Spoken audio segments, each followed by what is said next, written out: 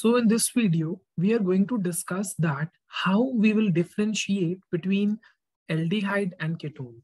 Okay, which are those tests which are used to distinguish between aldehydes and ketones.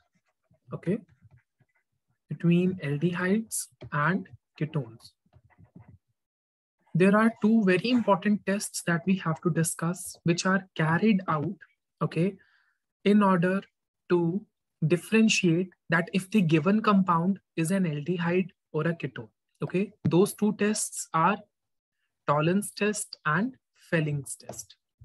So firstly, we will discuss about Tollens test. Okay, Tollens test. Now, in the Tollens test, we use a reagent which is called as Tollens reagent. And that reagent is ammonical silver nitrate. Ammonical silver nitrate. This is the Tollens reagent. Okay.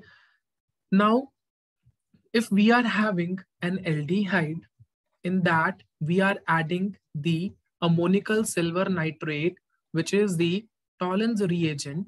Okay. And there is a condition, this reaction has to be carried out in the basic medium, in the alkaline medium. Otherwise, this reaction won't happen. So we will add any base, okay, because this reaction has to be carried out in the alkaline medium. This results in the formation of RCOO negative, okay, carboxylate ion is formed, along with that sulfur and water, okay. So in this reaction, what will happen?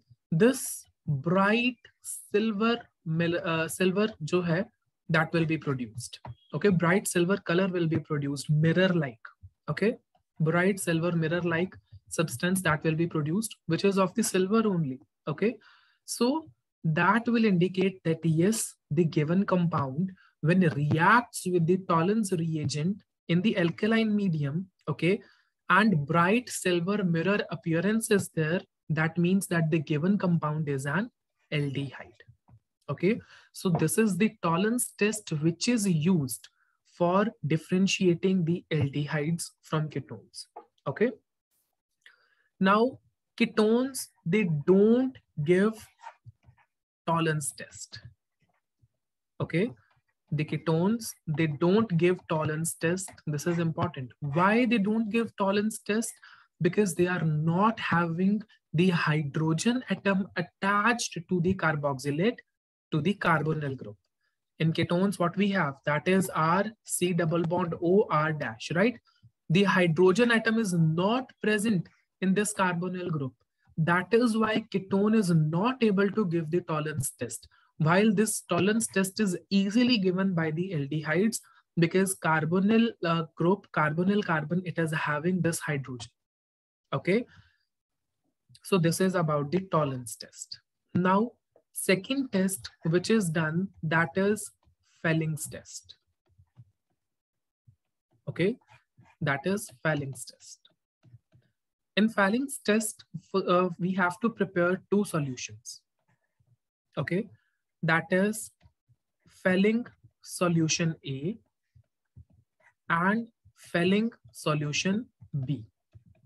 We have to prepare two Felling solutions, Felling solution A and Felling solution B. Okay, this Felling solution A is aqueous copper sulfate. Okay, aqueous copper sulfate is the Felling solution, and Felling solution B is alkaline sodium potassium tartrate. That is alkaline sodium potassium tartrate. This is also called as Rochelle's salt. Okay, Felling solution B is also called as Rochelle's salt, which is alkaline sodium potassium tartrate. Now, what we will do, we will add 50% solution A and we will add 50% solution B. Both of them, they will be added in the equal quantities. Okay, when these are added to an aldehyde, okay, 50% of this, 50% of solution B we have taken. Okay, and that is added to an aldehyde. And after adding to the aldehyde, if reddish brown precipitates they are formed, okay, reddish brown precipitates if they are formed, that will indicate that the given compound is an aldehyde. Okay, that will indicate that the given compound is an aldehyde. And again, ketones, they don't give these reactions. Okay, ketones, they also don't give Felling's test, because it is, again, the reason is same, which I have explained in the Tollens test, that ketones, they are lacking the hydrogen atom on the carbonyl carbon. Okay, RCOR dash is there.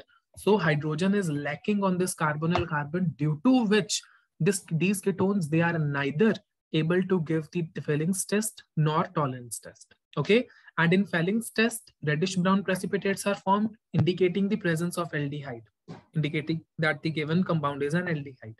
And in this case, this bright silver mirror appearance is there, indicating that the given compound is the aldehyde. We just have to remember that Tollens reagent is ammonical silver nitrate, and Felling's test, solution A and solution B. Solution A is aqueous copper sulfate and B is alkaline sodium potassium tartrate. Okay.